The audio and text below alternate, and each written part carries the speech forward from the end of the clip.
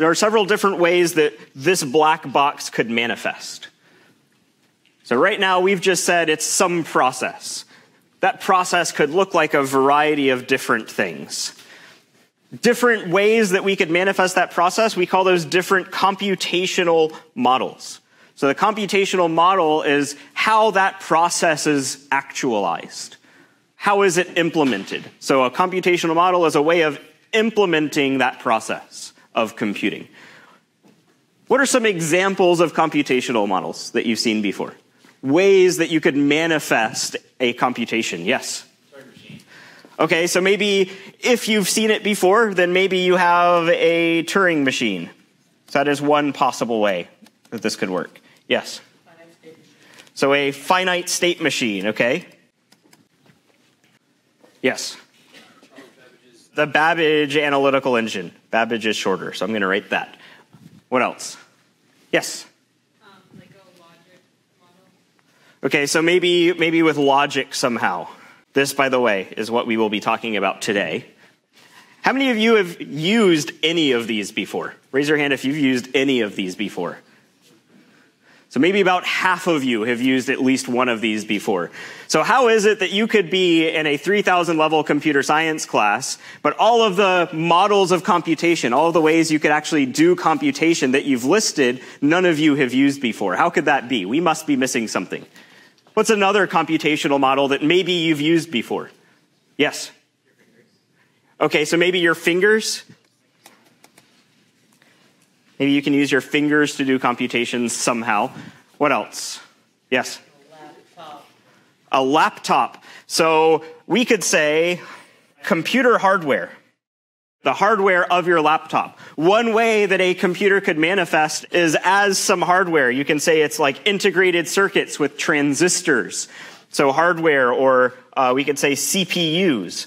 That is one way we could manifest a computation. Circuits and CPUs and that sort of thing. What else? What else have you seen? Yes? An abacus? How do you spell abacus? Abacus. Close enough. What else? So how about this? Java.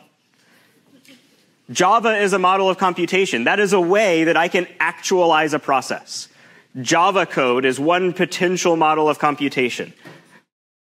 Python is another. Or x86-64 might be another. So that's machine code, the type of code that your computer most natively speaks. All of these are models of computation. So we can use all of these to write down algorithms, to define a process for how to map that input string to that output string. The most common ones that you're going to use are probably CPUs, because that is right now the fastest way we have of implementing computer hardware. So CPUs or transistor circuits and that sort of thing. And in this class, we're using primarily Python. So these are kind of the most common models of computation. We're not going to be starting with those, though. So we're not going to be starting with CPUs and Python because those are complicated. That's hard. It's hard for us to formally define what a CPU is and how they operate, or what Python is and how it operates. So we're going to start with something a little bit simpler, and then hopefully we can work our way up to being able to talk about what are the things that Python can and cannot do. There are going to be things that you might want to do at some point in your life, and you can never write a Python program that will be able to do that. We can demonstrate that in a formal sort of way, but that's not where we're going to start. We're going to start with logic. Computers are based on logic. And when I say logic, I mean Boolean logic, ands, ors, nots, that sort of thing. We're starting from there. Typically, when we look at our categories of models of computation, I personally like to break them into two categories. So we have programs or languages, like Python. And we also have hardware is another way that we could define our model of computation, and this is like CPUs or transistors, electricity, that sort of thing. It turns out that they're going to, in some sense, be equivalent to one another. They are just two different ways of writing down the same computations. We're going to find that anything I can write a program for, I can define some hardware that's going to do the exact same thing and vice versa.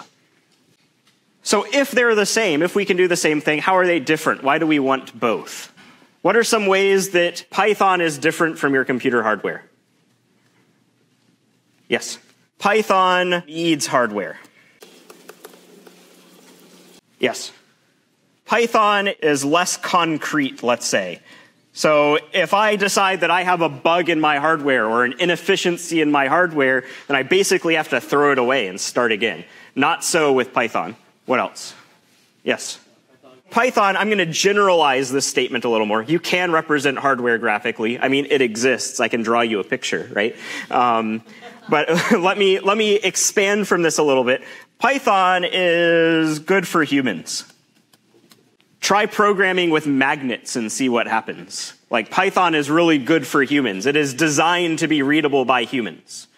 The CPU, though, is ridiculously fast. That's kind of the thing that we're going to be using to actually physically perform that computation.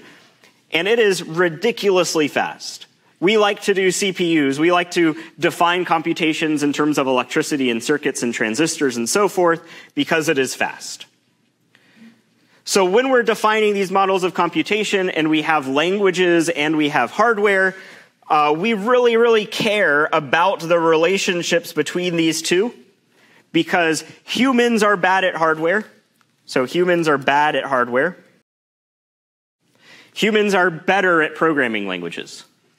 If we have this relationship between the two where we can prove that they're in some sense equivalent, that is finally the thing that allows us to say anything that I wrote a program for can run on my CPU.